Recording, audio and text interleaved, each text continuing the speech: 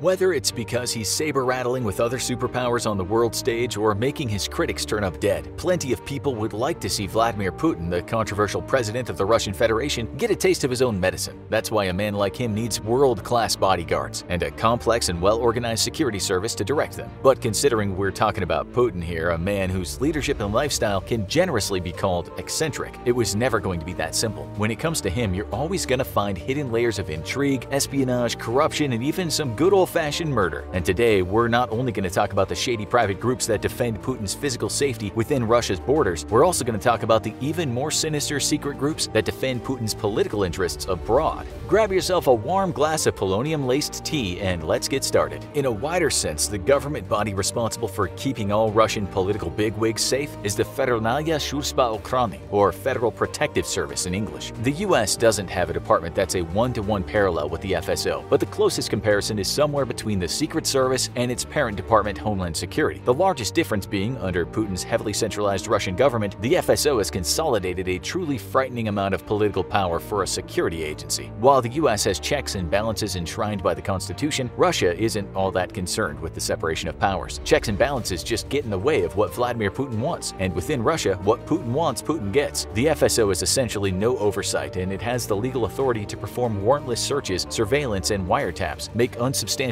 arrests, and boss around other state agencies. Through its various political civil wars with fellow agencies and departments, the FSO has been able to gain influence over things like the national budget, essentially allowing billions of rubles to pass through them into contractors of their choice. The FSO also allegedly performs a number of extremely weird tasks for a security agency, like performing secret sociological studies on the Russian people for the government's internal use. And beyond that, it even has access to the legendary black box, which is essentially the Russian answer to the nuclear football, the nuclear briefcase that holds the keys to Armageddon. So you've probably gathered right now that in addition to making sure none of Putin's many enemies get the jump on him, the FSO is a terrifyingly powerful agency. And ironically, the FSO is actually way more secret than the US Secret Service. Exact numbers on things like the FSO's budget and its total number of employees are highly classified Russian state secrets. Putin himself is ex-KGB. To be all cloak and dagger is practically second nature to him, so it should really come as no surprise that the organization keeping him safe operates without transparency. Speaking of the KGB, it probably won't surprise you that the origins of the FSO are closely tied to this infamous Cold War spy agency. The FSO was founded in 1996 by former KGB general and Boris Yeltsin bodyguard Alexander Korsakov, a notoriously shady and power-hungry figure himself who, during his tenure, constantly tried to parlay his security position into political influence. He wrote in his memoir that he and the FSO effectively ran the country for several years, and on that front, not a great deal has changed. The main difference is that Vladimir Putin is now at the top of the pyramid, but just below Putin on his pyramid for many years was the supervisor of the FSO and leader of Putin's personal security team, General Viktor Zolotov. Unsurprisingly for a Putin devotee, General Zolotov is a kind of weirdo, going by the nickname Generalissimo, and being the subject of numerous corruption charges and international sanctions for his illegal conduct. He was previously the chief of a Russian security detachment known informally as the Men in Black because of their love of black suits and sunglasses. These sinister G-men also apparently even rocked heavy weaponry like rocket launchers while on the job. And in one particularly strange incident, Zolotov challenged one of his detractors to an actual duel, saying he would make good juicy mincemeat of him. You can probably see why Putin took a shine to the guy. Like a mob boss or former US President Donald Trump, Putin tends to fill key roles with people he likes rather than the people who are best suited to the job. So what else do we know about the FSO and its mysterious activities? Unofficial estimations believe that the FSO is a private military reserve of around 20,000 troops, with additional thousands of plainclothes and civilian operatives. The FSO is a vast umbrella department for a huge number of sub-agencies, including an elite military group called the Kremlin Regiment, also known as the Presidential Regiment, whose main duties include, as you can probably guess, the protection of the President of Russia. Another incredibly important group under the banner of the FSO is the Presidential Security Service, or the SBP in its native Russian. When you picture the guy physically standing around Putin when he's delivering a presidential address or pulling another bizarre publicity stunt, these are the guys you're picturing. You might see them dressed like Zolotov-style Men in Black or hidden in civilian wear among the crowd, but wherever Putin goes, the SBP are bound to follow. If you've learned anything in this video so far, it's that all the security agencies tasked with guarding Putin have some of his trademark secrecy and corruption. It's believed by some that the SBP were in Putin's deep pockets even when he wasn't officially in power. Putin's first 2 terms lasted from 1999 to 2008, before the title was briefly taken away by Dmitry Medvedev between 2008 and 2012. Rumor had circulated that during Medvedev's presidency, the SBP were keeping tabs on Medvedev on Putin's behalf, though if you ask Putin about this, you may find that you'll accidentally fall down an elevator shaft into some bullets in the near future. You'll probably be delighted to learn that the SBP was under the command of our good friend Generalissimo Zolotov for 13 years, though it's now apparently headed by the more secretive commander Alexei Rubeshnoy. The SBP is believed to have somewhere between 2,000 and 9,000 non-uniformed personnel, though unsurprisingly there are no official numbers on this. What we know about the day-to-day operations for the SBP and the methods and equipment they tend to employ is extremely minimal, though there is evidence that as of 2016 the Russian SPS pistol became their official firearm. Like the proverbial Russian nesting doll, there's also a smaller agency within the SBP known as the Psychological Security Department. This sounds like something straight out of a sci-fi dystopia, but it's actually an intelligence agency that analyzes all available intel about potential risks to presidential safety. Okay, so maybe it is just something out of a sci-fi dystopia. It's also a real meeting of the minds, as it consolidates experts from federal internal security, military intelligence, and foreign intelligence into one super branch. But how they actually employ this information to protect Putin from potential threats is, you guessed it, beyond classified. But hey, as much as we'd like to mention the rampant corruption and shady dealings of these various secret agencies, it isn't easy to be a bodyguard for a major political leader, especially Vladimir Putin. If you're expected to fight off would-be assassins or even take a bullet for your president, it's fair to say that you deserve to be well compensated for your work. And to Putin's credit, he has compensated his bodyguards extremely well, with rampant corruption and shady dealings, of course. This is the story of the Rublevka incident, a scandal that intimately involved both Putin and his security forces. As we mentioned earlier, most of the people in key positions orbiting Putin were career Putin toadies, willing to show unflinching loyalty to their president. As a result, those who had proven their loyalty were pretty much guaranteed lifetime appointments in Putin's administration. Many that had once guarded him were given cushy, high-power political jobs, as well as complimentary land and money. The 3 most significant examples of this happening were with Oleg Klementiev, Alexei Dumin, and of course the one and only Viktor Zolotov. The problem with giving people land is that it doesn't exactly grow on trees, and while Russia is a massive country, for valuable land to be given, it first has to be taken. This is where an area known as Rublevka came into play. Back in 1924, Soviet military officer Felix Dzerzhinsky, also known as Iron Felix, decided that their new burgeoning superpower of a country needed more food. That's why he founded the massive Gorky 2 poultry plant on some land outside of Moscow, where thousands of hardworking Russians were employed to rear meat and eggs for the motherland. Hundreds of Soviet farm workers settled in the area as the plant grew and consumed the surrounding villages. Workers like this were Soviet Russia's backbone, having dutifully served the country's industrial rise and fought for it in both world wars. For decades, the land these workers called home was seen as dirt-cheap farming territory until Putin himself settled nearby, causing the real estate value to skyrocket. And that's when it became time for Putin to give his old security buddy some presidential handouts. He decided that this land would be the perfect tribute. Generations of farm workers and war veterans got shafted in the process, as land they believed was theirs was divided up and given to Putin's ex-guards. Legal battles over this land are still being fought today, but given the massive amount of power Putin has over every branch of the Russian government, things aren't looking optimistic for the little guy on this one. So now that we've covered the secretive glorified Putin henchmen that make up his domestic security personnel, who are the shady private military personnel carrying out his will overseas, with essentially no oversight on the international stage? That dubious honor goes to the Wagner Group, a private military contractor sometimes referred to as Putin's private army. The guys doing his dirty work on Russian turf are already sus as all hell, but the mercenaries under the employ of the Wagner Group are a whole different level. To give you some context, this group of shady Russian mercs was founded by Putin-aligned Russian businessman Yevgeny Prigozhin, who works in the food service industry when not allegedly funding military operations. You can tell they're a group after Putin's heart, because they spend a lot of time helping to prop up Bashar al-Assad in Syria, and have allegedly been involved with the murder of journalists in Central Africa. Seeing as Russia has a pretty sizable army, 5th largest in the world in fact, you may be wondering, why does Putin need a much smaller group of private mercenaries on hand? The answer is simple. Much like how he gets his Russian security henchmen to do much of his dirty work domestically, the Wagner Group gives him plausible deniability from certain overseas activities. Getting the actual Russian army involved would cause a messy international incident, but mercenaries not officially tied to him don't have the same political ramifications. Technically speaking, mercenary activities are actually illegal in Russia, which is another reason the Wagner Group is planted firmly under Putin's thumb. If they don't do his bidding, he can easily have them locked up. Think of it as a gentleman's agreement about the world's least gentlemanly activities. As we mentioned at the start of the video, Vladimir Putin is a man with a hell of a lot of enemies, and there are some very good reasons for that. He's corrupt, militarily aggressive, and is one of the top purveyors of political assassination in the developed world. It's no surprise then that his private security at home and abroad are equally covert, cutthroat, and corrupt individuals. They're the kind of security you need other security to protect yourself from, and frankly, that's just how Putin likes it. Now, check out A Day in the Life of Putin. And is Vladimir Putin the richest man alive? For more crazy facts about this eccentric Russian president.